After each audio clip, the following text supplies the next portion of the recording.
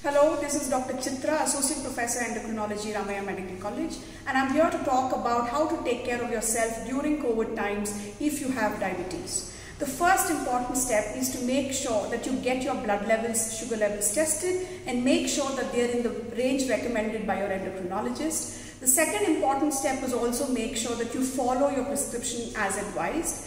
Third, getting 7 to 8 hours of sleep, getting an hour of exercise, making sure that you are eating healthy, making your best efforts to avoid stress eating, meditating for about 20 minutes are all crucial.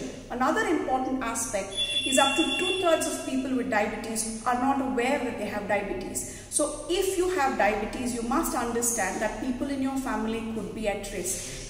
This would be a good time to get your family members tested so we can find out their sugar levels and treat them if needed. Of course, it's important to understand that you need to isolate yourself from individuals who could be potentially infected. So stay at home as much as you can. Wear a mask if you have to step out. Ask yourself at every instant if it's necessary for you to step out at all, and make sure you're not hosting events in your house like lunch and dinner, as they increase your risk of contracting the virus. Stay safe, wear a mask and stay home.